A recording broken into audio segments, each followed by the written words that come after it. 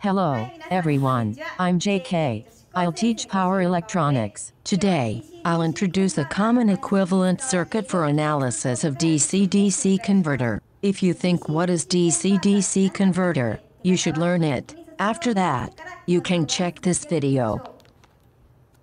At first, this common equivalent circuit was proposed by Professor Irie in 1987. Since before my birth and even now, this theory is used by many researchers. Amazing is the word. Then, I'll show you how to draw the basic circuit and its rules for the common equivalent circuit. The basic circuit consists of diode, switch, and inductor. Here, the diode and the switch are arranged in vertical direction. The inductor which is connect with the diode and the switch is arranged in horizontal direction. The reason why we draw such way is because we want to put high voltage potential at high point. In this circuit, we assume that the inductor current is continuous every one switching period. In this case, the average of the inductor voltage becomes 0. Thus, we draw the inductor in horizontal direction. The right terminal voltages are VD, VS, and VSD, we call. Here, we consider the average voltages. And then, we set switching duty ratio as alpha. The relationship between VSD, VS, and VD is this one. In addition, sometimes the circuit has capacitors. In this case, the capacitors are arranged in vertical direction, up to here. How to draw the basic circuit and its rules for the common equivalent circuit. Do you understand it? Please remember it. Here, let me move to exercise. Some DC-DC converters draw again by the common equivalent circuit. Exercise 1. It is this DC-DC converter. The output voltage grow up from the input voltage. We call this circuit boost converter. Here, we assume the output voltage is constant.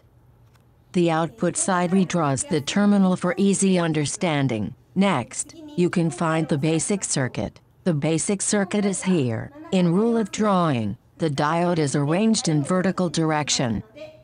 The diode moves to upper. Finally, the inductor and the input voltage move to right side. You can finish drawing.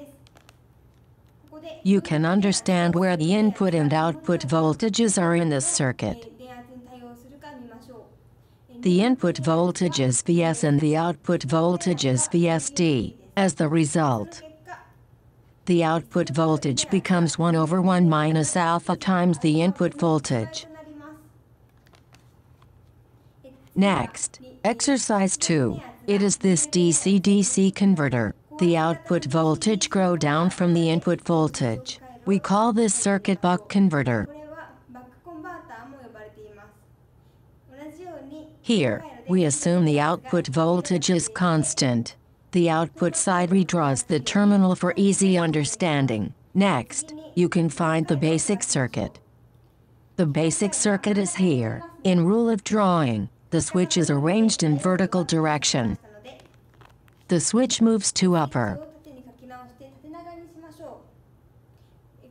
You can understand where the input and output voltages are in this circuit.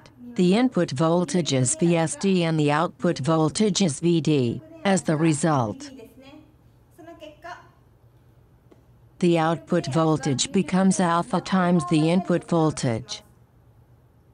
In addition, I skipped the detail, but this difficult circuit can be drawn by the common equivalent circuit. It is like this. We can calculate the ratio between the input and output voltages soon.